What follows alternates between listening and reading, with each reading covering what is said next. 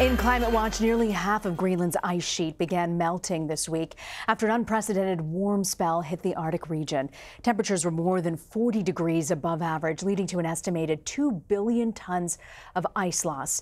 Usually this type of melting doesn't occur until midsummer, and if it happens at all. Well, experts believe that this early melting could impact weather on a global scale. Joining us now from Boulder, Colorado is Ted Scambos. He's our senior research scientist at the University of Colorado, Boulder's Earth Science Observation Center. So Ted, tell us exactly, why do you think it is that these temperatures are becoming abnormally high in the Arctic right now?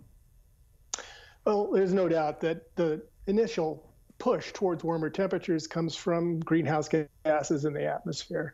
But the Arctic takes that slight amount of warming that we're seeing worldwide and amplifies it, because the loss of snow on the surface in the Arctic, the loss of ice on the ocean in the Arctic, and even the darkening effect that melting snow on Greenland has, all of those things act to allow the surface to absorb more heat and lead to more melting. So the Arctic amplifies the warming, and actually by about 2.5 times because of the fact that it's covered by snow and ice.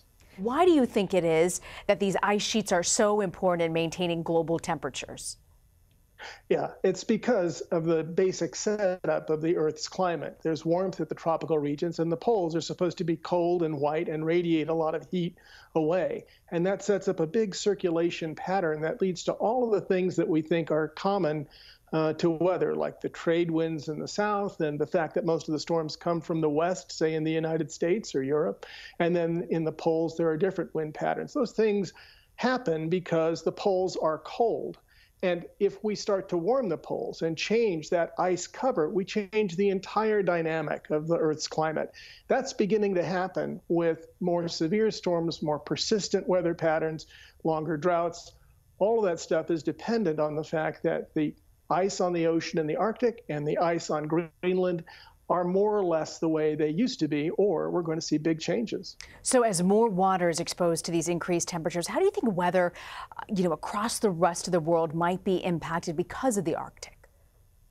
So what we've seen, or what we think we will see more of, is more erraticness in the weather, because that controlling factor of cold at the poles and warm in the tropical regions, it breaks down a little bit. It's weaker. And so the thing that keeps things moving smoothly through the climate system is a little bit weaker. And so what you get are either extended periods of drought or unusual cold for brief periods in the winter, and not as regular a pattern of seasonal climate as there used to be. That's in the long term. I don't want to overplay that, but that's what we're likely to see more of in the future. A jet stream that snakes around the northern hemisphere a little bit more wildly than it used to, and weather patterns that are a bit unusual and in some cases extreme.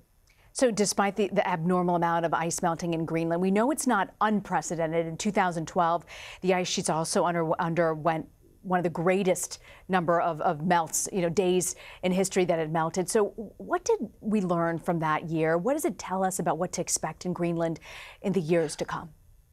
Yeah, mostly what 2012 showed us was what to expect for an extreme weather cycle in Greenland. And in fact, we are seeing that sort of set up right now. With less snow from last winter over Greenland, we're anticipating that we're going to see an earlier step towards widespread melt on Greenland, because as you lose that winter snow, the old snow that's underneath, remember, Greenland is a kilometer of ice. It's not going to go away this year, but the fact that you get to the old snow early on in the season means that you've got much more likelihood to see widespread melt in Greenland as we get into late June and July especially. What that means is that water is going to run off of this snowy, icy surface and into the ocean. And in 2012, we lost something like 200 billion tons in total over the summer. We lost 2 billion tons just in this last June. Now, you say those numbers, you've got to add to the fact that we got billions of tons of snow falling on Greenland last winter. But we're going to get through that fairly quickly because it was a low snowfall winter over most of Greenland. And that's going to lead to an early onset of these big warm spells. So big picture, do you think we've passed the climate change tipping point where it's just too late to reverse the warming temperatures? We're in for warming this century pretty much no matter what we do, but we can control how fast and how extreme things get in terms of sea level rise, in terms of climate change.